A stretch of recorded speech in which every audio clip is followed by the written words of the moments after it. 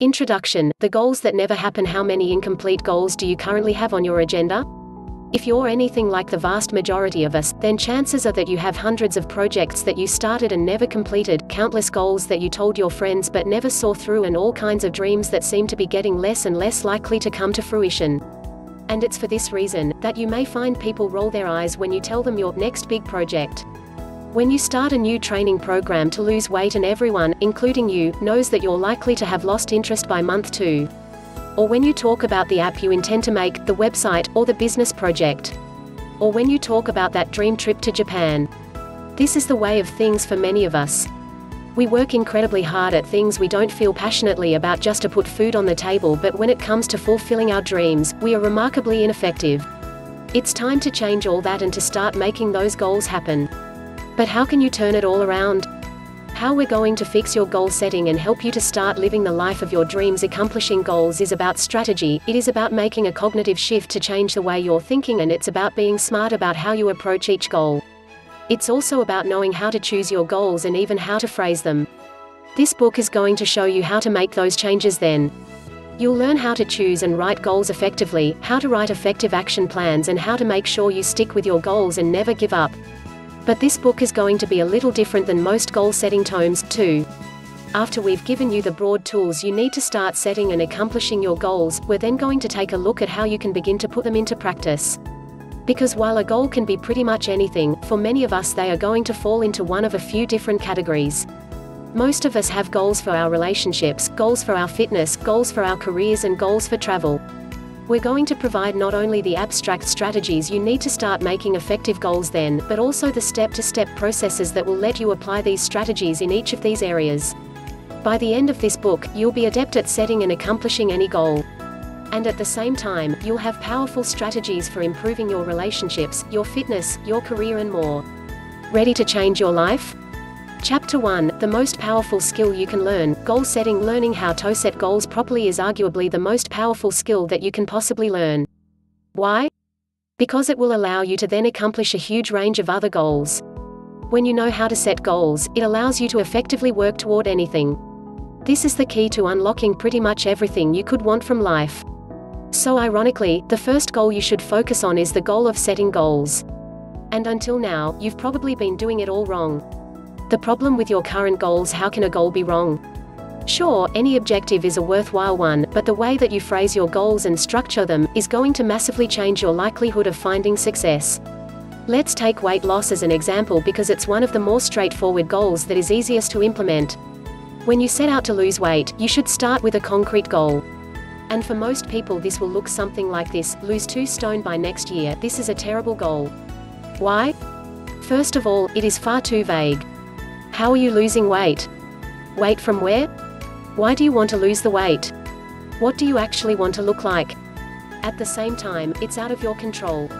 Even if you are completely committed to your goal, you may find that outside forces prevent you from being successful. Maybe you get ill, maybe you accidentally follow the wrong program, maybe it turns out you have a bad metabolism. Finally, the goal is too far in the future. If your goal is to lose weight by next year, that then essentially gives you a license to procrastinate. The target is so far away that you indulge yourself in a little overeating or put off exercise for a while and not worry about it until next month. What good goals look like? So, what does a good goal look like? How might you phrase this same objective in a manner that will increase your chances of success? The first thing to do is to focus on things that are immediately within your control and that are not influenced by outside factors at all. These goals should be things that you can accomplish in a guaranteed manner and that you will be immediately graded on a pass-fail basis.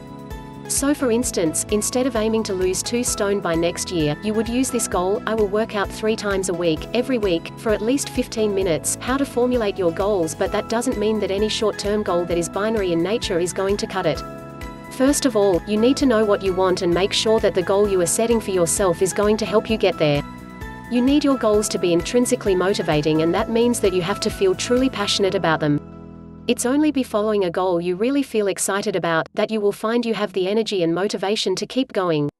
Working out for 15 minutes a day is an effective goal because it is sure to take you closer to your broader goal of losing weight. By keeping that end goal in mind, you should stand a better chance of staying motivated to work out even when you're feeling tired, or when you're feeling low on willpower. Chapter 2, The Formula, How to Structure Goals and Make Your Plan. Now you know the basis of what makes a great goal, it's time to actually start building these kinds of goals for yourself.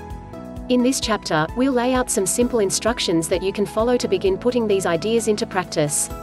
Later we'll be applying this same formula to different areas of your life, so that you can start going after a better body, better salary and better love life. But in each instance, we'll be reapplying this same strategy. Step 1, Visualization. The first and most important step is to visualize what you want and to really understand what you want. We already discussed this a little in respect to becoming richer. Often you'll find it's not really the money that you want, but rather what that money represents in terms of your lifestyle or your status. The best way to get an idea of what you want from life in any given area is often to just visualize your future. That means closing your eyes and just calling to mind your ideal future. Where are you? What do you look like? What do you do for a living? Who are you with? By picturing your future in this abstract way, you'll be able to start analyzing what it is that you're actually trying to accomplish, and from there you can begin to look at the more concrete steps you'd need to take in order to get there. From there, it's also a good idea to think about the actual reality and to visualize what it would be like to get there and to live that life. Do you still want it?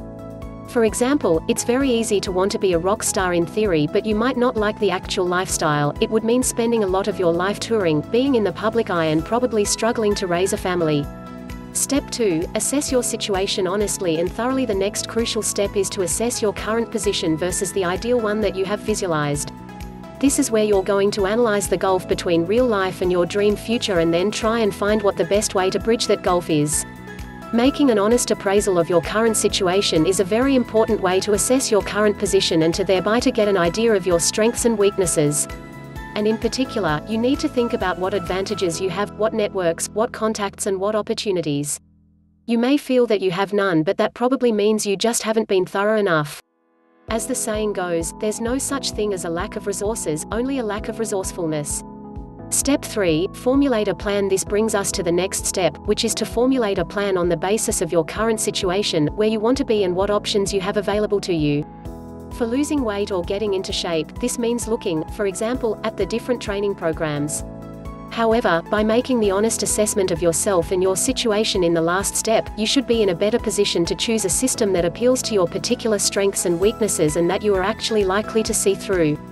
So many people will pay for expensive training programs that involve eating a very strict diet and working out 10 times a week for an hour each session. But is that really realistic?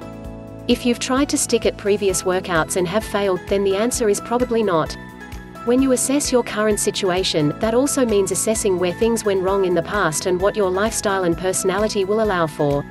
And by knowing this, you can then look for a training program or devise one that will work to your advantage. Maybe that means finding a way to fit CV in around your regular routine, or maybe it means sticking to a diet that you will find enjoyable and convenient. Chapter 3, How to Make Your Fitness Goals Happen. We've seen the basics of how to accomplish your general goals, now it's time to accomplish specific goals. For this chapter, we're going to look at fitness and how you're going to apply the principles we've discussed to getting into awesome shape. So the first thing you need to know is why you want to improve your fitness and what you want that to really look and feel like. Is your goal to get fitter so you can play sports again? Do you want to look awesome for your own satisfaction? Do you want to be powerful so that you feel more physically intimidating? Chapter 4, How to Make Your Career Goals Happen. Too many people have mistaken ideas when it comes to their approach to their careers. We often believe that working incredibly hard in jobs that we don't truly enjoy is responsible and what adults should do. We often feel that we don't really have any choice when it comes to what we do for a living. We often feel scared to try anything else. And this is why so many of us are unhappy in our careers. We just let them happen and accept the career path that we fall into. We leave school or college, take the first job opportunity that comes our way, and then work hard to progress up the ladder. We never take a moment to actually ask, is this what I want? Do I have a choice? That is to say that you should be able to get the same satisfaction from a hobby. We often feel that our sense of self-worth and achievement is tied up in our careers and that we need to work harder and harder in order to feel like we're progressing in life. But while you might be CEO of a logistics company, you are still ultimately in charge of making sure people get staplers, when your passion might be painting works of art. Creating a foolproof strategy. We've addressed the power that fear can have over us and the way it can prevent us from going after our goals. This is especially true when it comes to achieving things in our careers. And for that reason, it makes sense for us to take a look at some of the things we can do to make our career goals less risky. The same goes for starting a part-time business. You don't have to immediately transition from one job to another when you can simply use your spare time in the evenings or in the weekends to work on your new business idea. Only once you are certain it works should you then consider leaving your current job in order to take on the new one, and this will present you with another risk-free way to transition to a job or career you love. The path of least resistance. Remember, genuinely going after something you want means taking the most direct and practical route to getting there, the path of least resistance. In this case, that means creating a business idea that you can realistically accomplish, or designing one around your current contacts and ideas. One common mistake that a lot of people make is coming up with ideas they think will change the world. If that is your vision, then it doesn't also need to be a money-making venture to begin with. But if your vision, step 1, was to become wealthy, maybe to gain financial independence, then the most effective way to accomplish that goal is to focus on tried and tested methods for making money. Chapter 5, How to Make Your Relationship Goals Happen. Relationships are something we often don't think of as goals, but they are in precisely the same way as any other. Maybe you're single and want to be in a relationship? Maybe you're in a relationship and want to make it better? Maybe you just want more success with the opposite sex? These are all worthwhile goals, and all of them can be subjected to the precise same strategy that we looked at before. Taking stock here though, perhaps the most important aspect to look at is step 2, appraisal. You need to really take the time to assess the current state of your relationships and of yourself, and then to work on moving forward and improving those areas of your life. This starts by looking honestly at your current relationship. A lot of people will remain in unhappy relationships because they can't face admitting to themselves that things aren't perfect, perhaps because they have a child or house together, perhaps because they love their partner. But note that improving your relationships doesn't necessarily have to mean ending your relationship. You can work on a relationship just like you can work on a car, or a business. You can improve the way the relationship works, improve your happiness in your role, and generally see positive change over time. Would you be happier if you had more sex? Are you getting enough time to spend with your partner properly? Do you argue more than you'd like? Sometimes, it is just a case of making some simple changes which can help you to improve on those areas, and your relationship will be better for it. Don't live in denial. Likewise, if you currently aren't having any success with approaching people, or if you're single and you don't want to be, then you maybe need to address certain aspects of your game in order to change how you are coming across. This is a skill that can be learned like any other, and often it comes down to appearing confident and presenting yourself well.